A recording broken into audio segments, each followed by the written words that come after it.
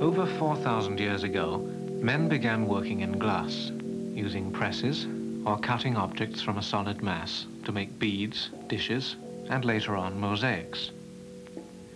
But around 30 BC in Alexandria, perhaps by a pure stroke of inspiration, someone put a hollow rod to a bleb of heated glass and blew into it. Suddenly, with experience and skill, almost any hollow shape became possible, and the art of glassblowing was born.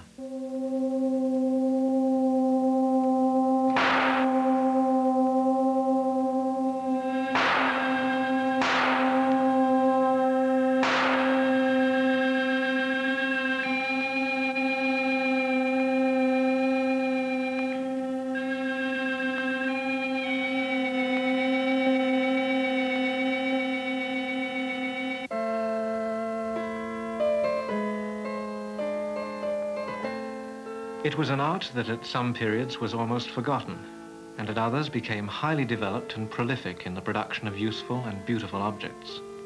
But not until the 19th century, as the experimental laboratory developed, did the methods and objectives of glassblowing change much. And even then, the vessels of chemistry were for the most part standardized, or else relatively simple in structure.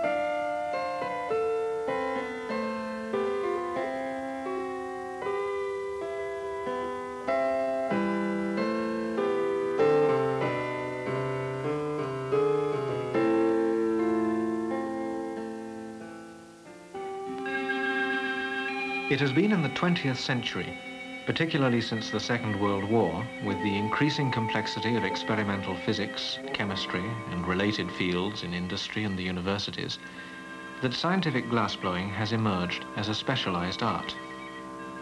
The glassblower has become an indispensable adjunct to experimental science. And since there are no instant geniuses in glassblowing, it is increasingly important for the scientist to become familiar with the glassblowing shop and what sorts of things the glassblower can do for him.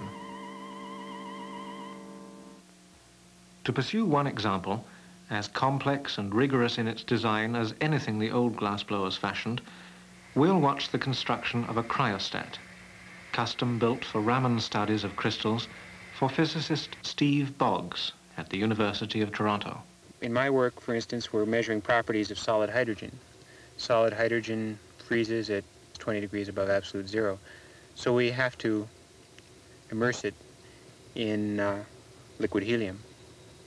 And to contain liquid helium, which boils at 4 degrees above absolute zero, you have to have a very good thermos bottle. And this is what glass is to us.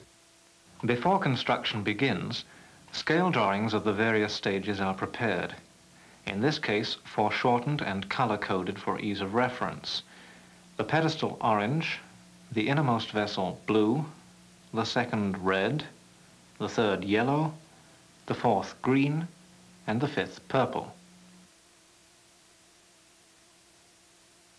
A further cross-section indicates the eventual location of the vacuum and the liquid helium and the nitrogen chambers in the finished cryostat.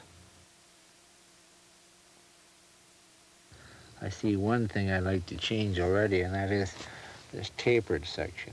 We'll eliminate that. I don't think it's really necessary. Now, as far as these windows, on the inner vessel, this will have to be tried on a trial model first, and if we can pull this off, then we got the problem beat. A dewar of this sort is particularly valuable for Raman effect spectroscopy. A great deal has been learned about hydrogen from the Raman effect, about oxygen, and studies are still going on in both. A cryostat is essentially a very sophisticated thermos bottle. Its 5 walls contain one liquid nitrogen and 2 liquid helium chambers, which must be separated from each other, and from the outside atmosphere by 2 further chambers containing a common vacuum. But unlike the case of the thermos bottle, the experiments the cryostat is used for require that laser light be projected through the walls onto the inner sample and be collected back from the sample with minimal distortion of the entering and exiting light. This necessitates the building in of ports and optically polished windows, and that's where the real challenge confronts the glassblower. There are still many puzzling features, especially in solid hydrogen, which happens to be a quantum crystal and a substance which is completely unique. It's the only molecular quantum crystal. It is a molecular crystal with a very rich spectrum, and the number of features in it is almost unlimited. A major problem in constructing a dewar of this size is that of aligning such long cylindrical sections concentrically around a common axis. We start with 70 millimeter and raise to 90 millimeter, which goes, the 70 goes into the 90 goes inside the 110, the 110 goes inside the 150 millimeter, and the 150 goes inside the 178 millimeter. Essentially, the problem is overcome by building top and bottom sections independently, with the exception of the innermost vessel, and then progressively fusing top and bottom sections together in 5 separate stages.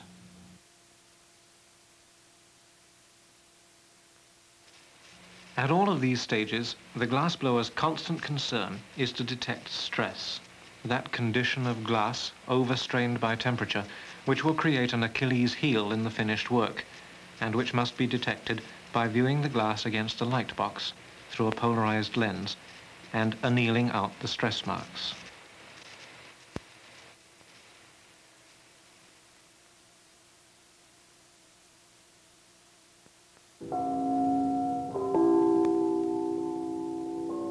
The pedestal, orange, is first prepared independently with a window on its inward-facing rim.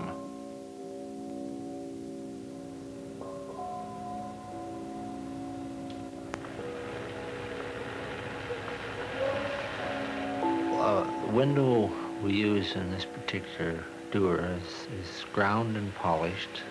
We buy these from supply house, and they're particular ones we're using are Pyrex. And these are cut to the diameter which we need for the particular opening we want to put on. And then these are fused to the cryostat. They're optically flat and ground and polished. This is to stop distortion of the laser light going in so that it goes in a nice clear beam rather than being distorted, reflected all over the place. The pedestal is then mounted in the bottom of blue by means of a ring seal. A 12 millimeter extension is added. Then the side ports are pulled, also carefully ground and rounded to the radial curvature of the inside of the next wall, and fire polished. We pre-make a holder, pack the pedestal with asbestos tape, and then we insert this into the glass tube, I believe it's a 75 millimeter, and then we proceed to put it in the chuck, make sure it's running through, and then preheat again, flame it, cut the glass down over the pedestal, and make your ring seal.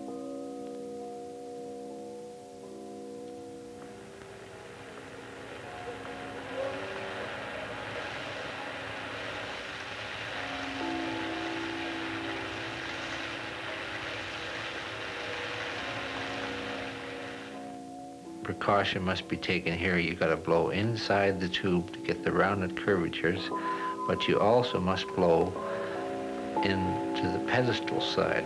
If not, you'll get a sucking action and the glass will suck in and ruin the seal. So it's very important that you blow in both ends at this particular time. It's fused, and while we fuse this, we blow as well as use a paddle to blow the glass up to the paddle so it's running true and uniform.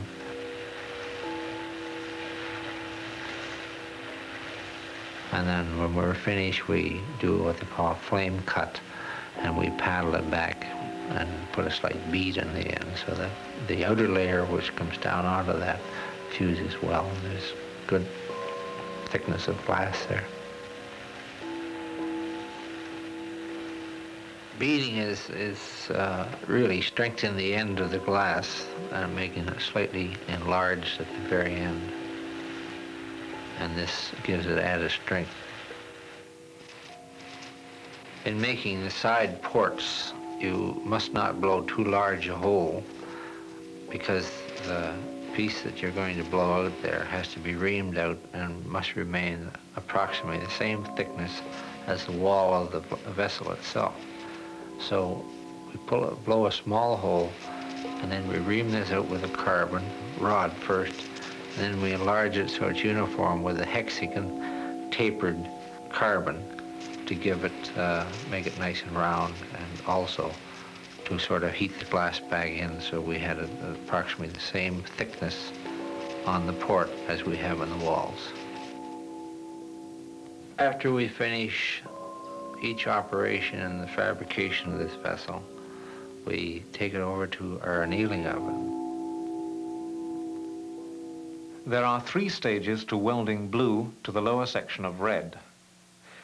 First, the area of red adjacent to the ports of blue is flame softened, and the surfaces are mated by a temporary seal. We mount this in a special holder for making these side port window seals. This same area is again heated and this time pulled out. We then proceed to bring in a piece on the tailstock of the lathe with a thickened end and daub the glass, the thickened glass end to the middle where the window is going to go, and we heat this and do a slow pull and flame cut seal so that the glass comes away well, so that it's nice and true, because this is where the window has to go on for the first stage of the cryostat.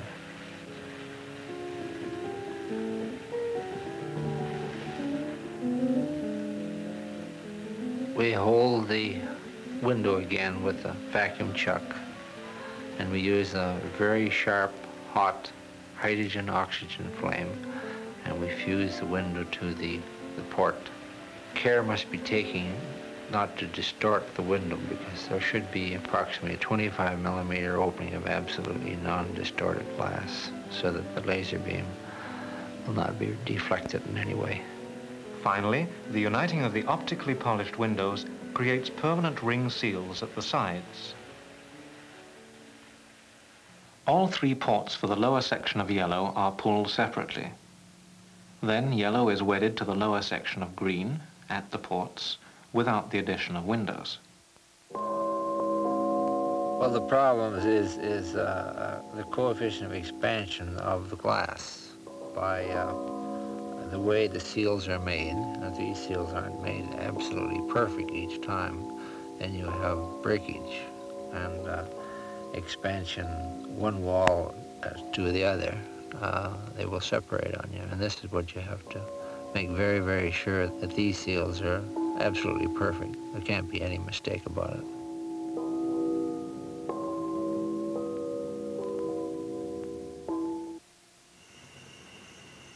In making this seal from 150 millimeter down, it's only a temporary seal on here as a means of using a scrap piece of glass.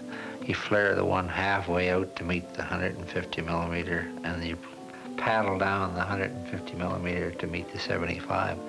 This is the means of heating the 2 up, sticking them together, and pulling the glass down so that you keep the same wall thickness over the end, as well as the same as the thickness of the wall of the vessel itself. It can't be too thin, and it mustn't be too thick.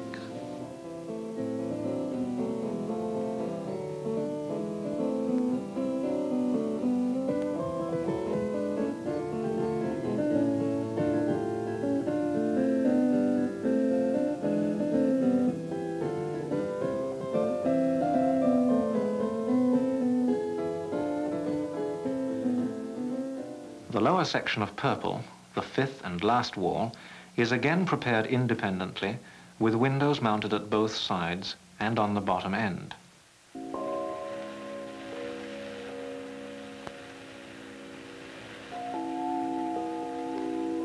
This is the final outside layer, which is again mounted in a special chuck that we have adapted for this particular operation. You bring a heavy glass rod into the side, heat the glass sufficiently, dab it on, and then you do a blow and pull type seals, because you have to have nice rounded radius, because this is where you want to seal on your glass window again.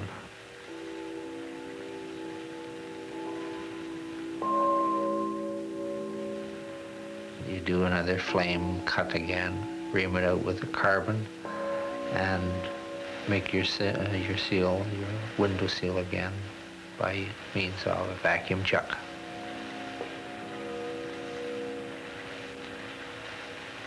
You must make sure alignment is properly.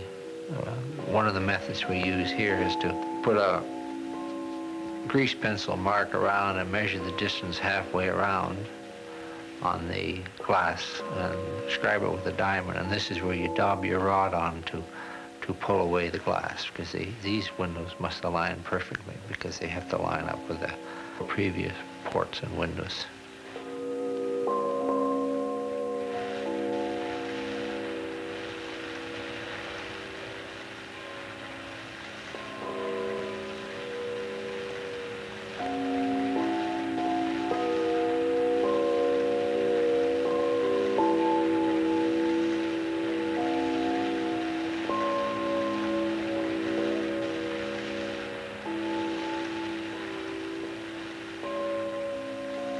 In this operation here, we have brought the glass down around to and put it in the lathe and out of the chuck and into a horizontal, from a vertical to horizontal position, and close the end down and putting in the bottom seal of the outer layer.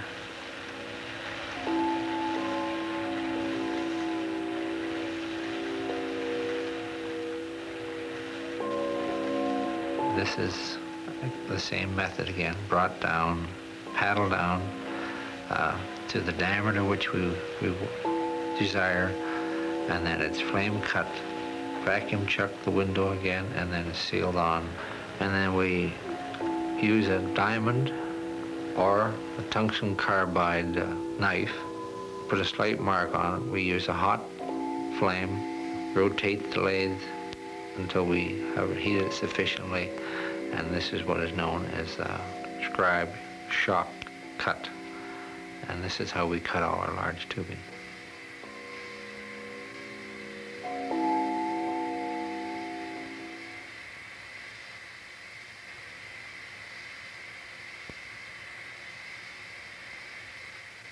Now the innermost vessel and the lower sections of the other four walls have been prepared in 3 discrete units. We return to blue and red, where first the holes A and B are made for pouring in helium. After that, the upper section of red is fused on.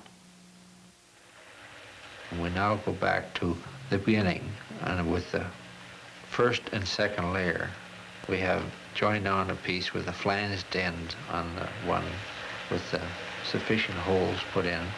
We now bring the second layer over and make a butt seal at the appropriate length.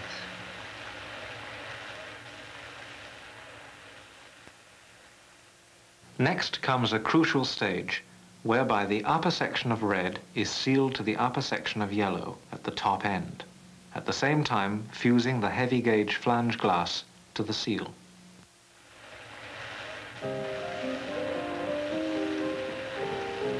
This connects the inner doer to the outer doer, and this is the main support for the complete cryostat. By means of a ring seal, and when this ring seal is completed, it is then sealed onto what they call a QVF pipe flange. Now you have to seal 1/16 inch glass to approximately 3/8 of an inch glass. And this must be a smooth, uniform seal because you have two surfaces. This connects the vacuum space to the liquid space. And this is the critical seal which makes the main support of the cryostat.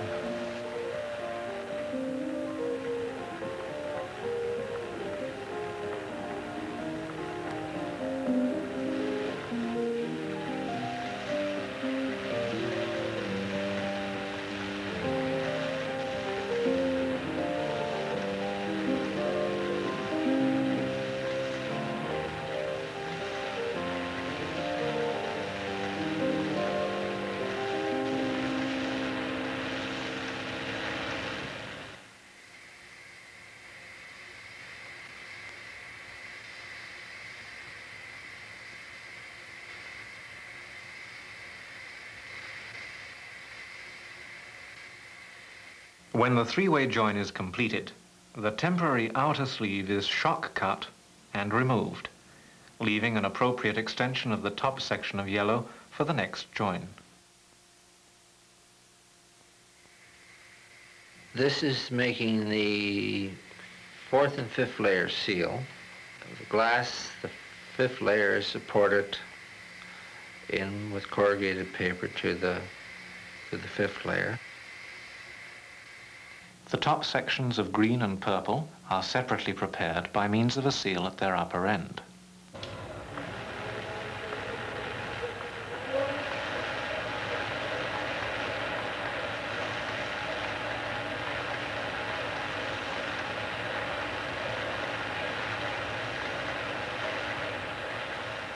The glass is then heated and flared out to meet the 178 millimeter glass, and this glass is fused, nice rounded radius, and care must be taken so that the paddle is put in there so you do not distort the inner layer at this particular time, because this will interfere with the sliding of the 1st, 2nd, and 3rd layer into this doer.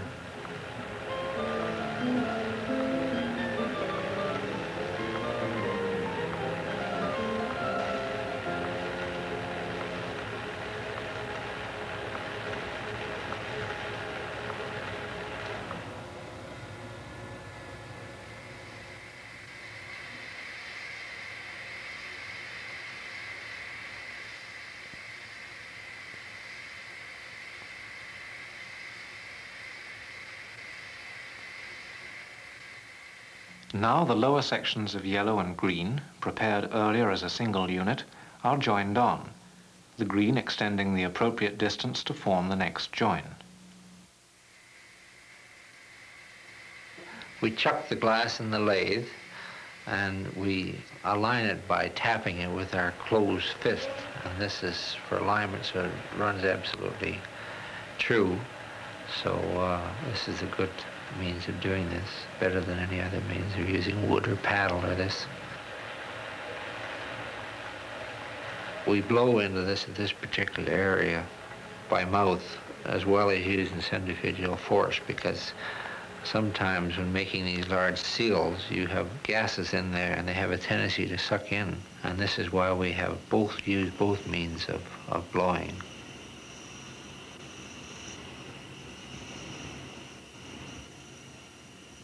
The top section of green and purple, which again was prepared separately as a single unit, is next fused on at the point shown. This is the doer part that we fabricated earlier.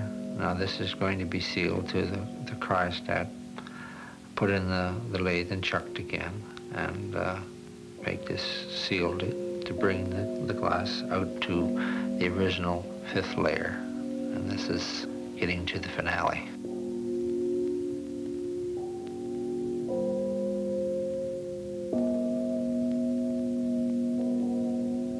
We chuck it for alignment again in both ends of the lathe, and then we bring the doer seal parts which were made previously, and we get this aligned, and then we pack the 3rd and 4th layer by asbestos pads so that we don't get any sag when we make this seal. And after the seal is made, these pads remain in until the final annealing.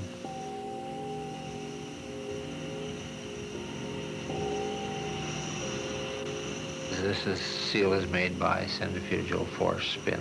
The glass is spun out against the paddle.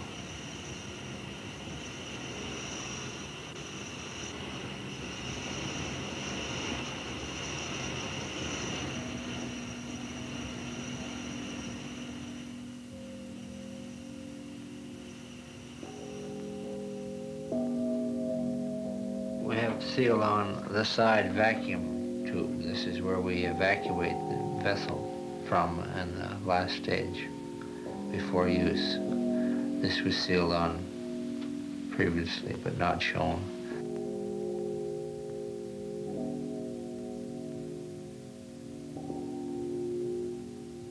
Finally, the lower windowed section of purple is united to complete the cryostat.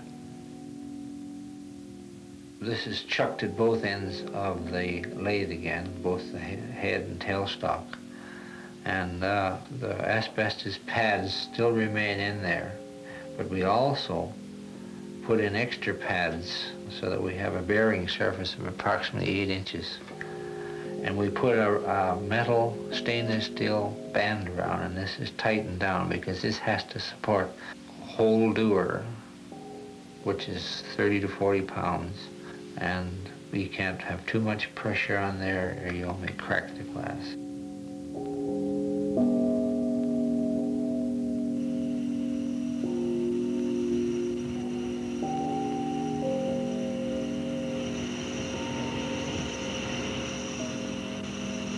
After this second to last stage, the cryostat is removed from the lathe and placed in the oven in a vertical position to avoid sagging.